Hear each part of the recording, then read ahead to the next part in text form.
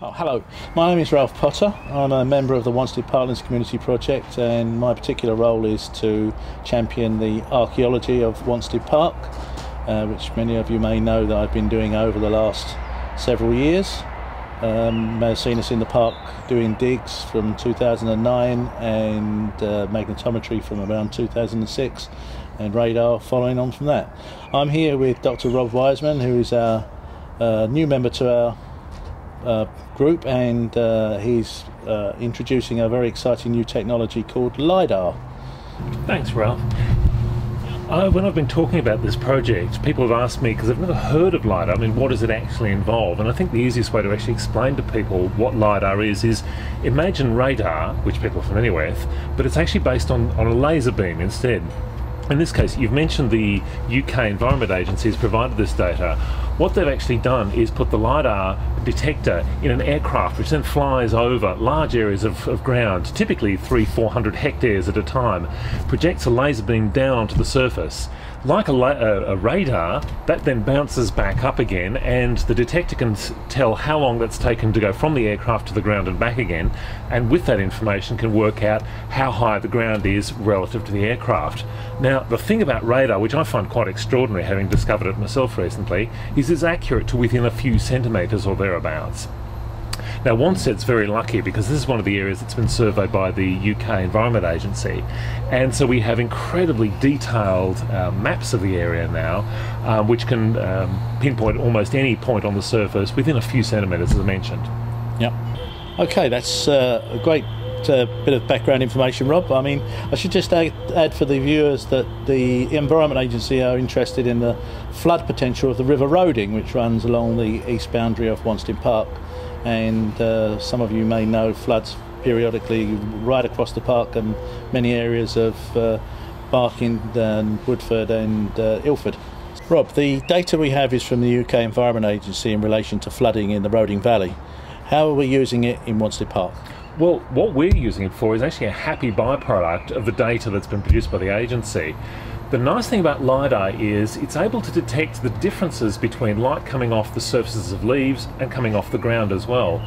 So by using the LiDAR data, we can essentially strip off all of the forests that cover the Wanstead area and see the ground surface underneath. Now, that's really fortunate the case of Wanstead Park, because the old estate that was here in the 17th and 18th centuries has left quite a lot of earthworks on the ground, and we're able to detect those at incredibly fine detail.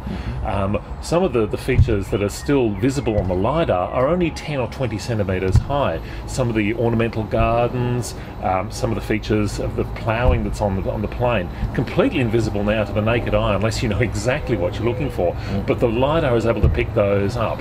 The other useful thing about the LiDAR is you can run it through quite a number of different computer programs that will analyse this in different ways. So you're able to pick up different sorts of features. Through the LiDAR, for instance, we're able to pick out the foundations of the old Wanstead house. Now, the house itself was demolished in 1824, but the LiDAR still picks out where those foundations stood nearly 200 years ago. Some of the other things which are a real surprise when we started doing the analysis were we can pick up ploughing which occurred on the plain. Now, we can actually detect two different ages of ploughing. One's in the 19th century. We know the area was farmed when Wanstead House was demolished in 1824.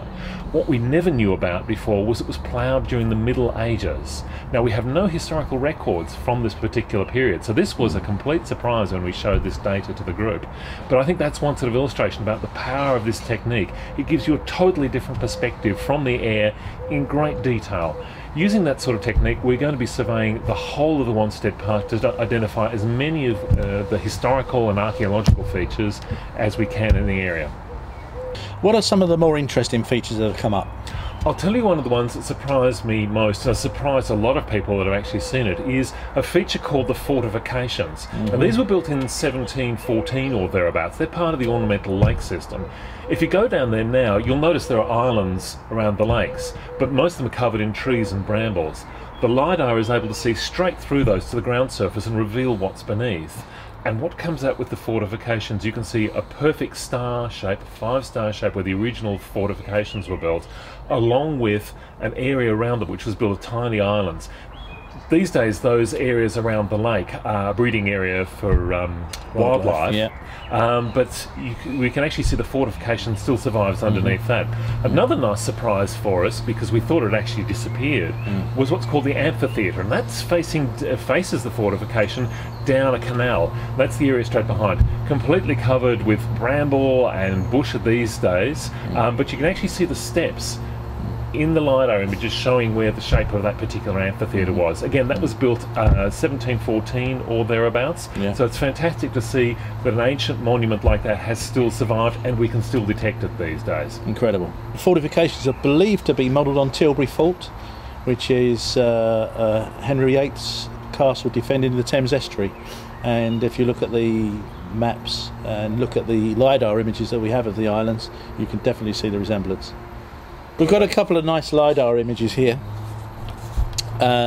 This one is an oblique angle view from the northeast, a bird's eye view of the park looking along the main axis towards the basin pond, and you can see some of the prominent features that people are familiar with, the two mounts in particular, and the islands of the fortifications, but perhaps some not so familiar features like an amphitheatre here just behind the grotto, and some of the detail in the garden features now in Chalet Wood.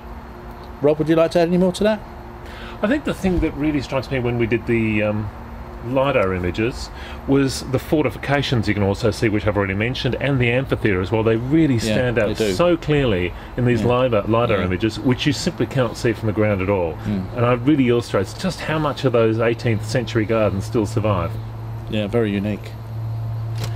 This is another poster we've produced giving a little bit more detail about what Lidar is and what Lidar can do for us.